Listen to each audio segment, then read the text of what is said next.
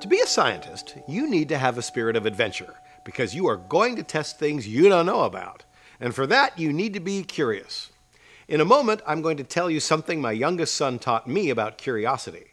But to do it, we need first to go to the University of Bologna in Italy and describe something I consider appalling.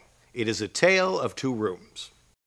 The University of Bologna took shape in the 11th century and is one of the first universities ever founded. If you looked at how biology was studied back then, which was medicine, and compare it to how biology is studied now, you would laugh out loud. What I find appalling is what happens if you walk down the hall and enter our second room, which is a lecture hall. If you opened the door, you wouldn't feel like you were in a museum in the 14th century.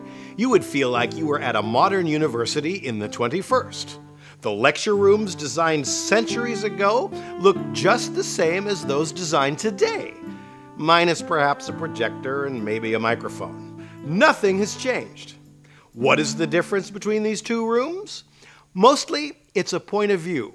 In biology, we eventually decided to test things before we said we understood them. We got a spirit of adventure and trained a skeptical eye on anything we couldn't measure. Biology followed scientific rules. By and large, we have abdicated that perspective when it comes to information transfer between people, whether in universities or businesses. That's odd and it's appalling. If you are in education, you are in the business of brain development. If you are leading a modern corporation, especially in our increasingly technical world, you need to know how brains work.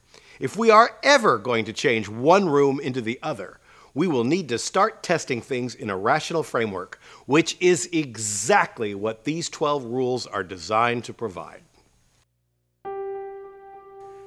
My 2-year-old son Noah and I were walking down the street on our way to preschool when he suddenly noticed a shiny pebble embedded in the concrete.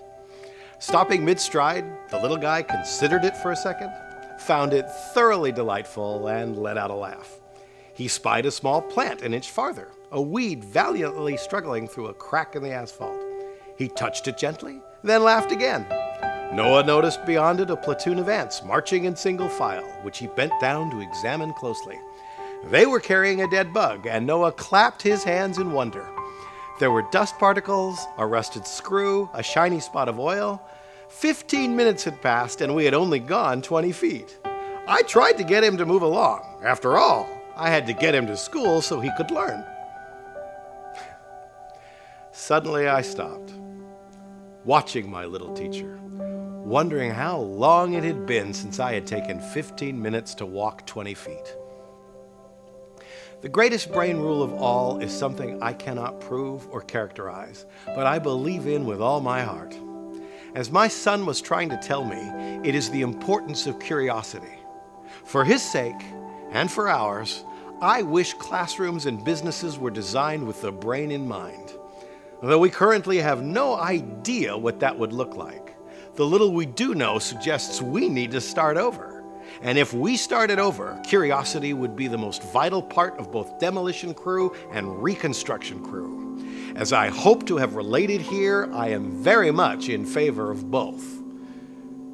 I will never forget the moment this little professor taught his daddy about what it meant to be a student. I was thankful and a little embarrassed. After 47 years, I was finally learning how to walk down the street.